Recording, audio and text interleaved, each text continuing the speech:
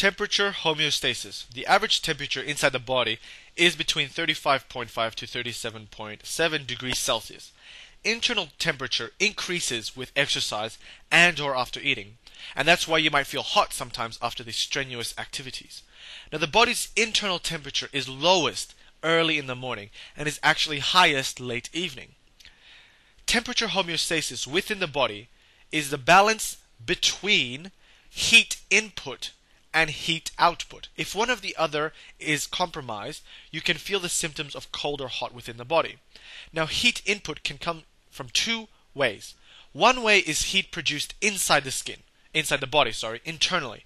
Examples of increased heat is after you eat, the metabolic process, and also when you contract your muscles. The second way of heat input is from the outside, externally. Some examples can be from conduction or radiation. Now conduction is basically heat from a hot object touching your body, such as this hand touching hot water. Radiation is essentially caused from radiation which every object emits. Obviously, this is very minute heat. On the other side of the scale, heat output or heat loss from the body comes in four ways, which are conduction, convective process, radiation, and evaporation. Now conduction is different from conduction in heat input because instead of the hot object touching your body, it's a cold object, and this results in the body emitting heat out. Convective is essentially the air or hot air rising from the ground, which also causes your body to emit heat. Convective also strengthens heat loss through conduction and radiation. Radiation, as mentioned, is heat being absorbed and emitted by your body from surrounding objects. Evaporation is when water evaporates from skin surfaces, causing heat to be brought out with it. So let's go over the four ways we lose heat again. So again, we had the conduction, remember, radiation, convective process, and evaporation.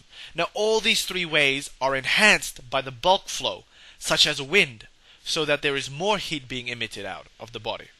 Anyways, the inside of the body is warmer than the outside. Now the body's internal temperature is easily maintained without any mechanisms if the temperature in the outside is between 27.8 to 30 degrees Celsius. And this environmental temperature between 37.8 to 30 degrees Celsius is known as the thermoneutral zone because it's neutral for the body. So the internal body temperature can be controlled by the thermoneutral zone, in the thermoneutral zone. But if the outside is much higher than the thermoneutral zone, such as 40 degrees Celsius, there is obviously more heat being produced than heat being lost within the body. And so there is a rise in internal body temperature. And same goes if the temperature is much lower than the thermoneutral zone. It will cause more heat loss and no heat production, therefore a decrease in body temperature. But even if this is the case for both situations, the body tries to keep internal body temperature constant by using homeostatic conventions. And so because of these homeostatic conventions in the body, a naked man or a naked girl can keep its internal body temperature relatively okay for some time, even if the outside is between 10 to 55 degrees Celsius. And the process as to how the body tries to keep the internal body temperature balanced is called thermoregulation. Very cold weather, however, is actually psychologically challenging for humans, and so is more difficult to adapt to cold environments. Humans are naturally tropical mammals, but through evolution, we have been able to learn to adapt to challenging temperatures. The thermoregulation mechanisms, which I introduced just before, is controlled by the thermoregulatory center, situated in the hypothalamus in the brain, and it tries to keep an internal temperature balanced. Now, in the hypothalamus area are also thermoreceptors, which detect changes inside the body, and there are thermoreceptors on the skin, which detect changes to the temperature on the outside. Now, the thermoreceptors in the skin are known as the peripheral receptors, and the ones for internal temperature in the hypothalamus are known as the central receptors. Let's look at an example of thermoregulation. If the peripheral thermoreceptor senses changes in temperature, it will send these signals to the thermoregulatory center. This information will then get processed, and an appropriate response will be sent to the body to try to keep the internal temperature stable, a autonomic response. Now, depending on what the initial stimulation was from, the thermoregulatory center's response can be either responding to cold weather, which means that it will try to retain heat, or it can be responding to hot weather, which means it needs to lose heat to keep internal body temperature in equilibrium.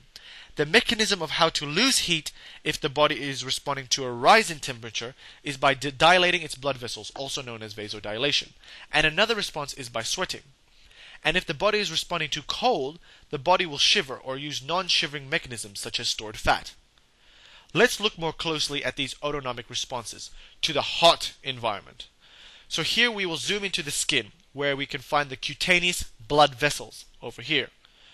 Actually, the blood vessels can work in two ways. Retain heat, so less heat is lost, conserving the heat, or as we want to know, it can release heat loss.